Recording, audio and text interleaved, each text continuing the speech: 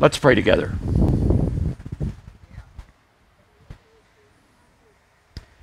Lord, we are grateful. We are humbled. And there is a sense of completeness because some of us can be together and it's been months.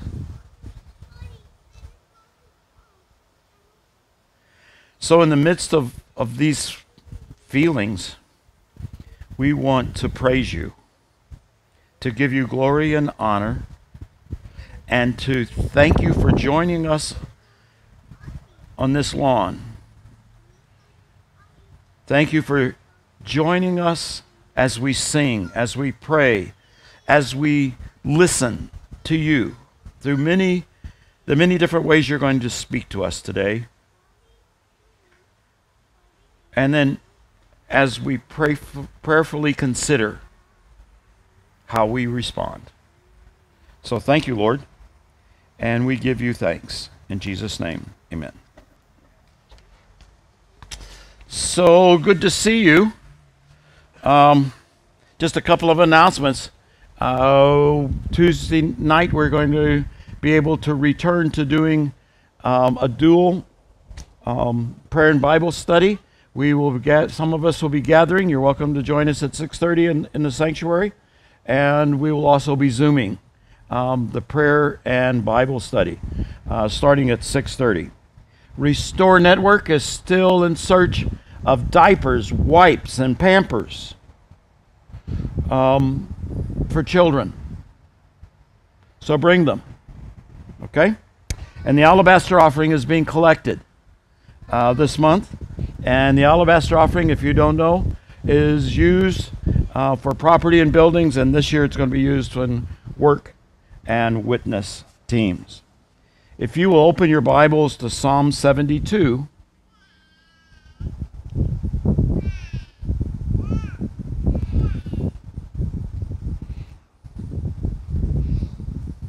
we're going to read the first 7 verses.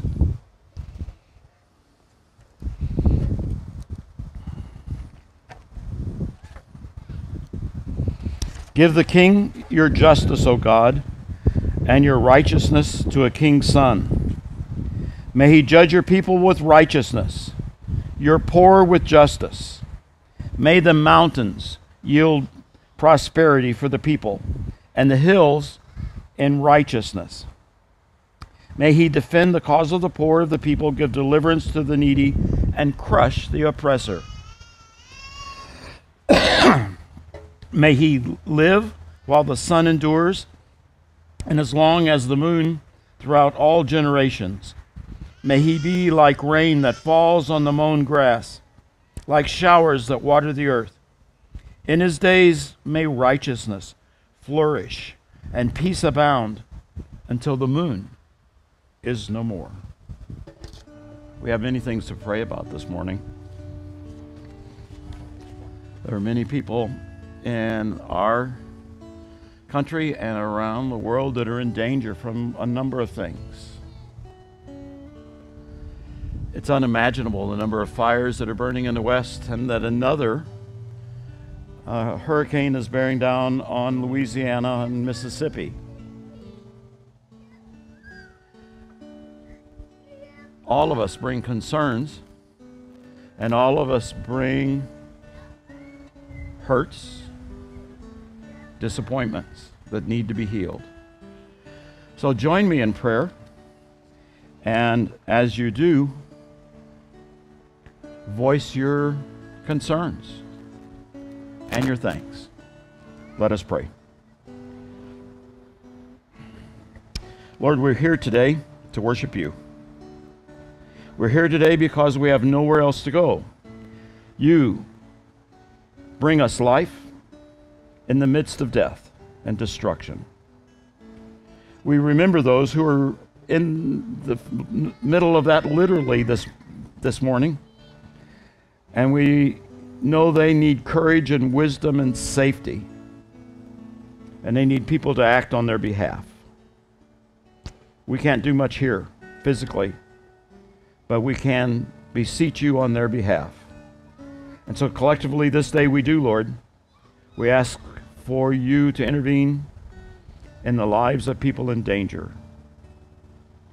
Lord, we're grateful that Belinda Floyd came through her surgery and is with us. We're grateful that others are here feeling a little more comfortable because we're outside. And we're happy to see one another after some months. But we also want to remember Stacy Glenn and the difficulty she's having with her pregnancy and the possibility of her child needing to be induced and born early.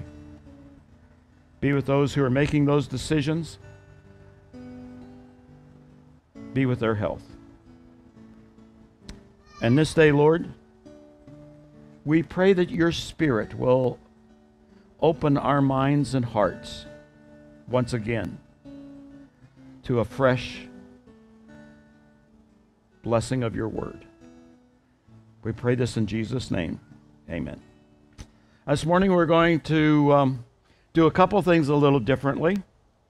Now, you're spread out, and I'm happy to see you, but some of you haven't seen each other in a while. You're not going to run over and hug each other even though Ruth wants to. All right, she would vote for that, but many of you would. So what you're going to do is you're going to wave. And while you're doing it, wave to the folks who are joining us. No, don't give me this little, aren't you glad to see each other or not? All right. And those of you who are joining us by Facebook, you get your wave. It's not as good as an in-person wave, but that's just my generation speaking, okay? So, all right, it's good to see you. This morning, we're going to do, over the next few weeks, we're going to hear from some of our folks. Rick Parks is going to kick us off with a short testimony. He said short twice. I heard that loud and clear. I wanted to share just a little bit about what Belleville First Church of the Nazarene means to me and my family. I grew up in a Christian home, God-fearing Christian parents, went off and attended Olivet Nazarene University, graduated from there, met my wife, Tricia, and it was in 1989, January of 1989, that we settled in the Metro East area. We attended another church one Sunday morning and decided to come to Belleville First Church of the Nazarene that Sunday evening to try that church out, and we have never been anyplace else. So I'll tell you just a couple of reasons why that is. So 31 and a half years ago, we came to Belleville First and very quickly fell in love with this place. And it's provided me and my family several things that I thank God for often. The first of which was the opportunity to lead and to serve. When Trish and I arrived here, those 31 and a half years ago, we were 31 and a half years younger. So we were pretty young, shortly out of college, and like a lot of times enthusiastic young Christian young people do, we served as youth leaders here. So we had the opportunity to serve as the youth leaders after Larry and Pearl had been serving at the time. So gave us the opportunity to do that. I also served later on as church treasurer, worship leader for 25 years, and have been on the board most of that time. So it's been a fantastic opportunity to serve God. Another thing that I am delighted about and thankful for is the rich, deep friendships that we've established over those 31 and a half years. Our closest relationships outside of family are from Belleville First Church of the Nazarene. I thank God for that. It's been a wonderful place to raise our children as well. They have many, many fond memories, and they have a great, strong Christian foundation was established because of the Sunday school teachers and the Vacation Bible School and the sermons that they heard faithfully at this place. It's also a place where we have seen Christ-likeness lived out.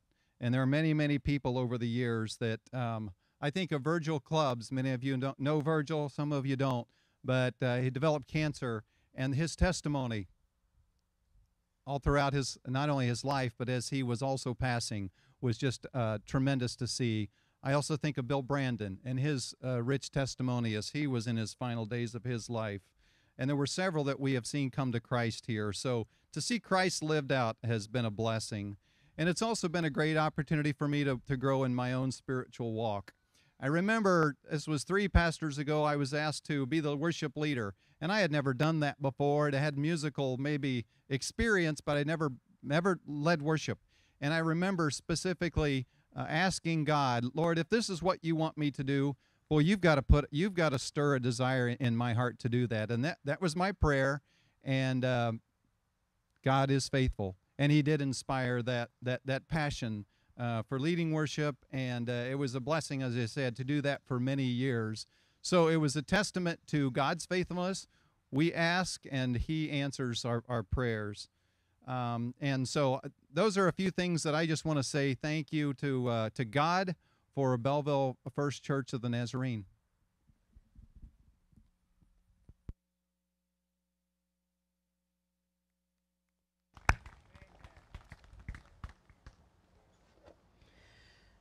If you've got your Bibles with you, or however you're reading Scripture these days, open to Matthew 5. We're going to read beginning in verse 17. Now, I don't think I need to really illustrate that we're living in a time of uncertainty. The fact that we're meeting outside and not having dinner on the grounds afterwards is an indication there's something unusual. I mean, if we were here and had planned that we were going to eat on the church grounds afterwards, then that would be normal, wouldn't it? Anybody of you, surely somebody has done that. Oh, you guys got to go to the south. I mean, even South St. Louis, we did that, okay? This is an unusual day that we're living in, and it's full of change. Now, my purpose today is not to focus on the uncertainty. It is not to focus on the change. My purpose today is to focus on the fact that we stand on solid ground while everything else around us is changing. Now, in the midst of that, the Scripture always gives us this warning. We're told to beware of false prophets. Now, false prophets come in sheep's clothing. But false prophets pollute the air with religious and political voices who excite our uncertainty and take advantage of our fear of change. They stoke fires that generate fears so they can manipulate us. My goal is that you have a firm place to stand so that you and I are less likely to be manipulated by anyone or anything other than the Holy Spirit. And my prayer is this sermon is not one of the contributions to air pollution. So let's read Matthew chapter 5, beginning in verse 17.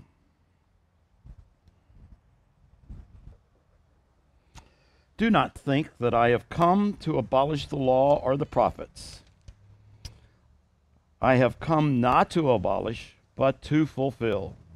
For truly I tell you, until heaven and earth pass away, not one letter, not one stroke of a letter will pass from the law until all is accomplished.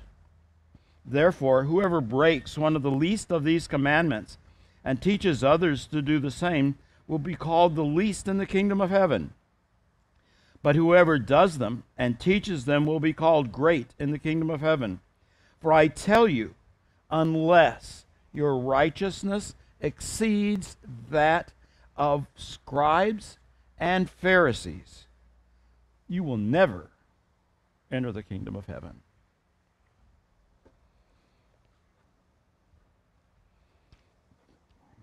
Now, air pollution isn't something that's just a problem for us. Jesus had to contend with air pollution. He knew about it.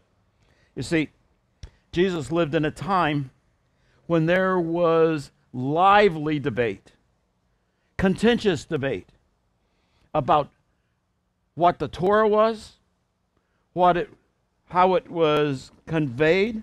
Judaism at that time was fractured into many schools of thought that battled openly about the Torah and its application.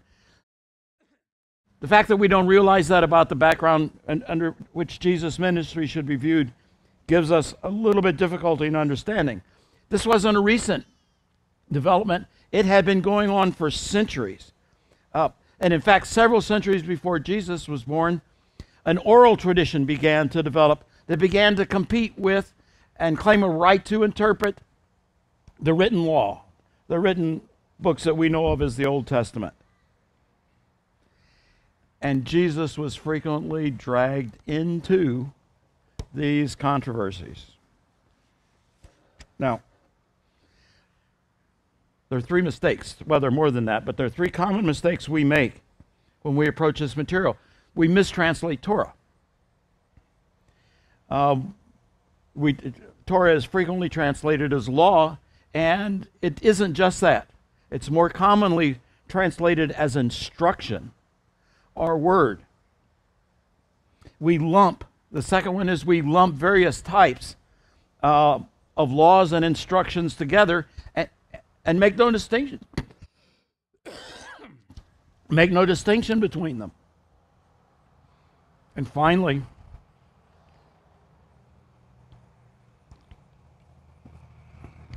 we treat obedience to the law as an end rather than a means. The third is the most deadly. So Torah means instruction in Hebrew. And when we don't make distinction between it and commandment or statute, it may be that we're not informed, but it may be that we're just lazy. And much of our lack of understanding of Scripture comes frequently because we're just too lazy to study it, too lazy to become informed.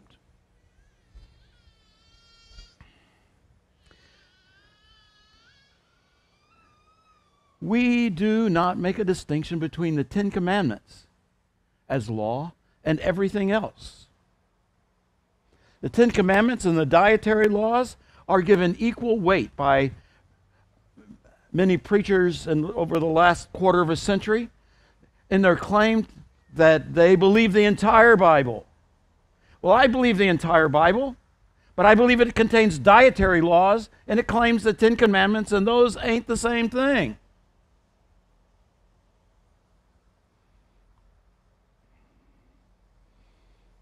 The Ten Commandments are the bedrock principles of God's revelation to us about how He wants us to treat Him and live with each other. And we have an obligation that we shirk.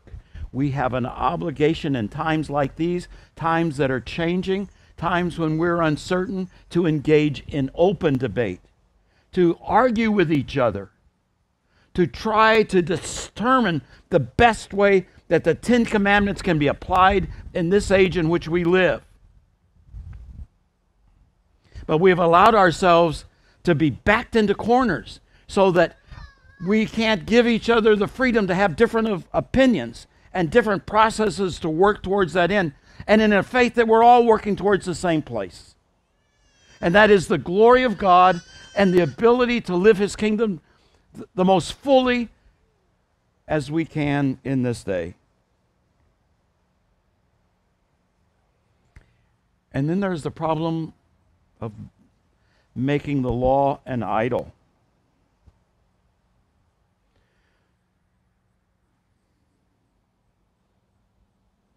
God doesn't want us to be obedient.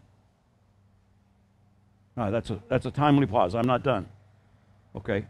God doesn't want us to be obedient for obedience' sake. God wants us to be obedient because that's the means by which we have a right relationship with Him and with each other. The Ten Commandments are given to provide a very practical moral standard which makes it possible for us to live together in peace and prosperity. Now, there are other aspects of the law. There's a ceremonial law. The ceremonial laws describe how you give a sacrifice, when you give a sacrifice, where you give a sacrifice. They describe how you give your offerings, how you approach the priest, how you pray. There are just myriads of those types of laws within the Old Testament. The book of Leviticus is a good example. As a Christian looking back on it, you should be interested in those laws because they are a foreshadowing of what Jesus will do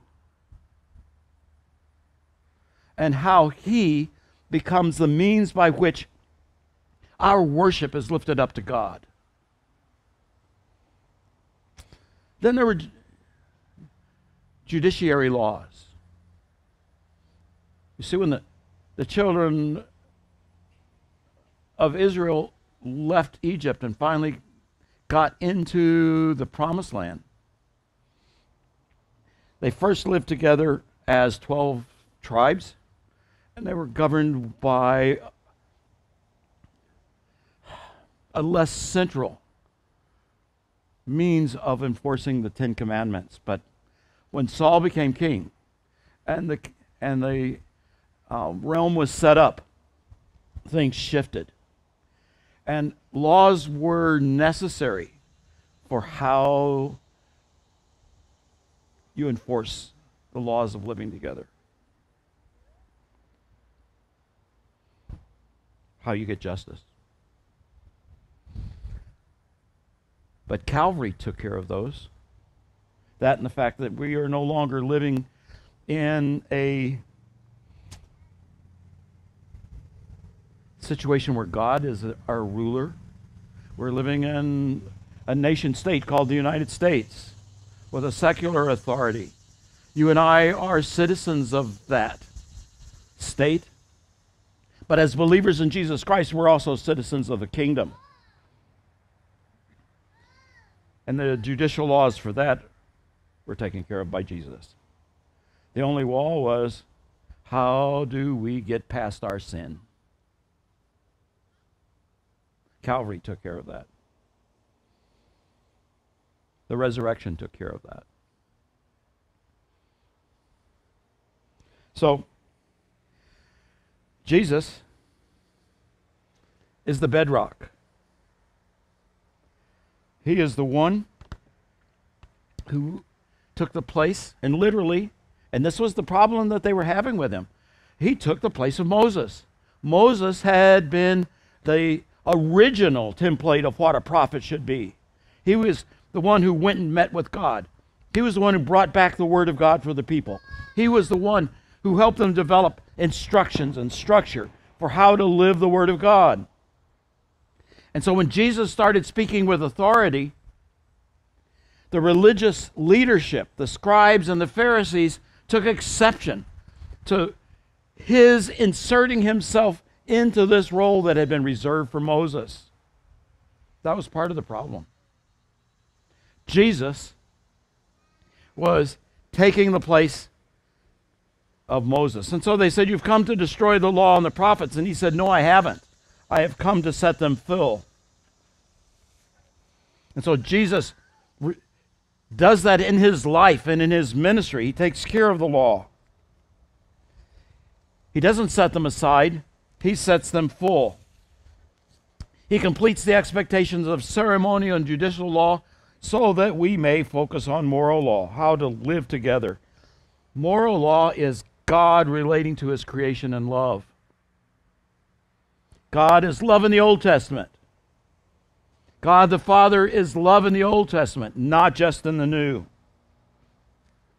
But moral law is also the creation responding to God in love.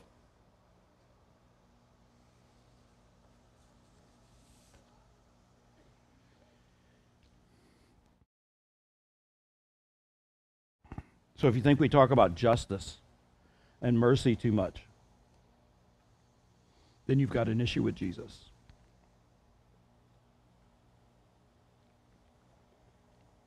You've got an issue with Jesus. Now, what about the prophets? There have always been prophets, and Moses was a prophet. He went and met with God and delivered God's message to the people.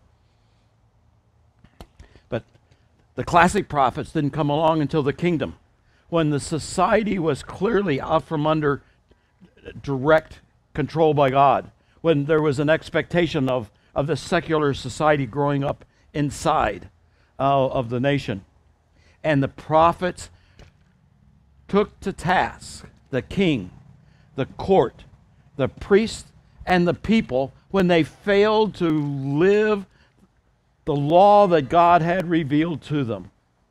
And it was the prophet's responsibility to demonstrate the fact that they were not living as they ought. So Jesus comes along. He talks about that, but more importantly, he lives that. He lives the expectation that his life will reflect a prophetic message from God.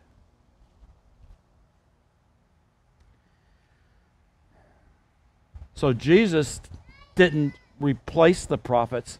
He extended the ministry of the prophets. And friends, you and I have the same responsibility living in the kingdom.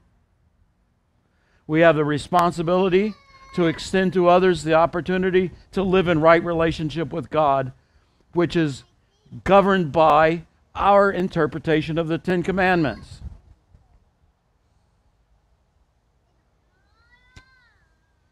But we've changed that interpretation. We don't want to admit it.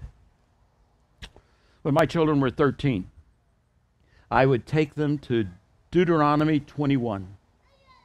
I believe it's verse 22 and following, where it says, if you have an unruly son, a disobedient son, and he won't listen to you, take them to the city gates, and the city fathers will stone him to death.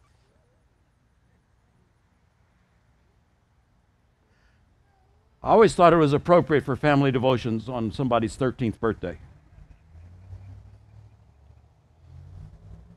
The problem was they knew I wouldn't do that. And if I would, their mother wouldn't allow me. Okay? But that's part of the judicial law. How many of you have ever thought about taking your... No, that's the wrong one. How many of you have ever actually taken your kids would have done something like that? None of you. So we've already checked that one off and set it aside. Why? Because it is not an appropriate interpretation and living out of the Ten Commandments today.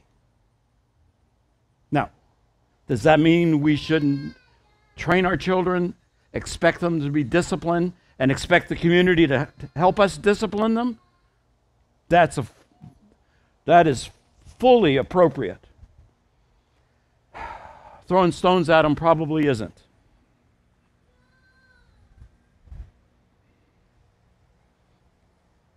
Jesus fulfills the law and the prophets. And he says we have to live with righteousness that exceeds that of the Pharisees and the scribes. The Pharisees and scribes focused on ceremonial and judicial law.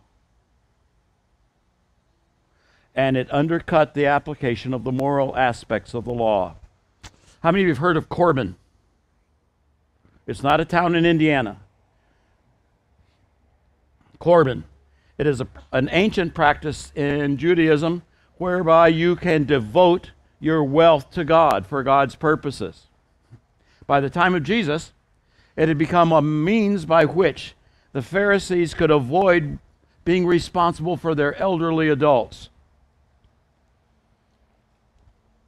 In the last decade or so, this has become a bigger issue with me than it was before. And Jesus said, how is it that you can say you honor the law and do something like this? And was it Matthew 23 where he says, you tithe mint and cumin and ignore the weightier the weightier aspects of the law. The weightier aspects of the law are that you and I should treat each other and the people around us with the love demonstrated to us by Jesus Christ. And that love causes us to live with Him so that we do not breach the commandments that God has given us in the 10 Commandments. We've got new challenges today. Those challenges have been brought to us by science. They've been brought to us by modern living. They have been brought to us by a number of things that Christians in previous generations would never expect. But we got them. I'm not going to ask you for a show of hands, but I bet you would identify with the fact that sometimes we just don't know what God wants us to do. That there are some people we just don't know how God wants us to love them, or even if we should love them. That there are certain practices in our business that we wonder if it brings honor and glory to God, and we're just not quite sure. We got different questions, and we're afraid to talk to each other about it and admit the fact that we don't know exactly how to pursue the will of God and get help from one another, because we're so afraid that we are going to be judged by our fellow believers, because we have been. Until we can be a people that is lovingly supporting of one another in times of change.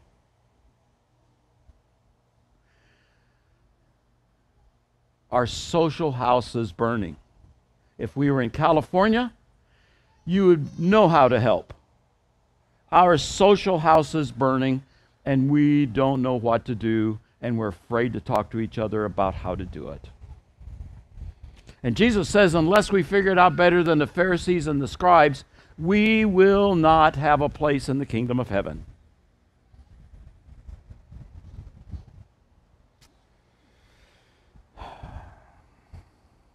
A living faith is when we encounter God face to face. In Revelation 3:20, Jesus said, I stand at the door and knock. And not be, he said, don't be a polluter, Dwight. See, I would let them stay until after I got through preaching, but then I'd probably forget they were there. Jesus said, I stand at the door and knock, and whoever will open the door, I will come in and eat with them.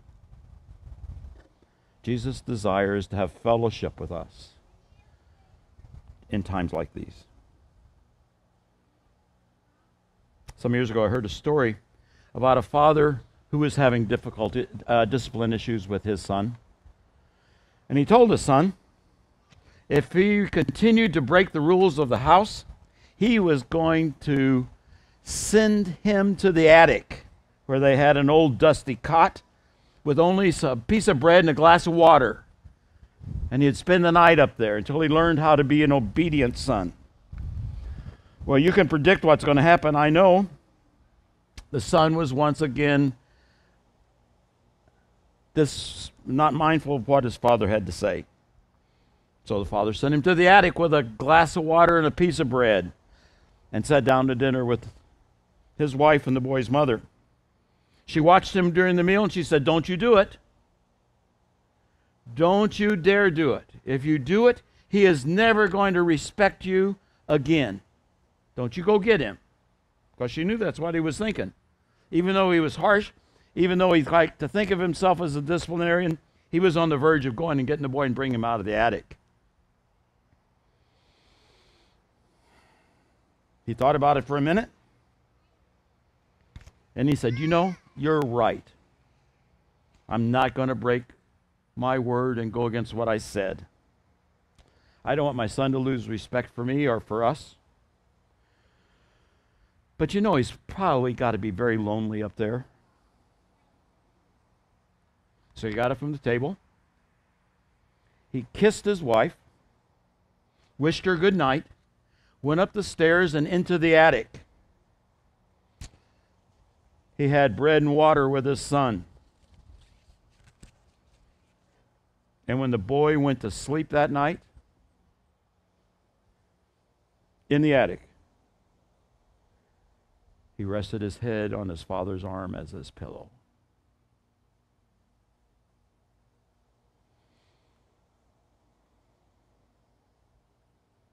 God didn't leave us here. God didn't leave us here alone with bread and water. He took flesh, and he lives among us. And that life extends to those around us through us. That's our call. That's our purpose. We're reminded of it in many ways and at many times, but never more certainly than when we take the Lord's Supper. The Lord's Supper is a memorial. In Jesus' day, all the things were foreshadowings about what God was going to do. In the Lord's Supper and baptism, we are reminded of what has been done for us.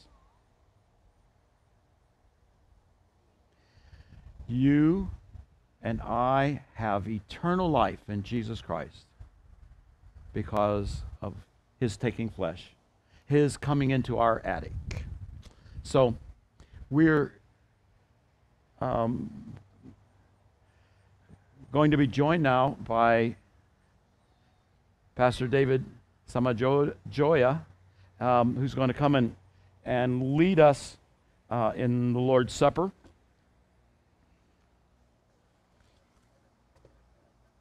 While he's doing that, let me tell you that I am very happy to see you and that we have been able to spend this part of this morning together.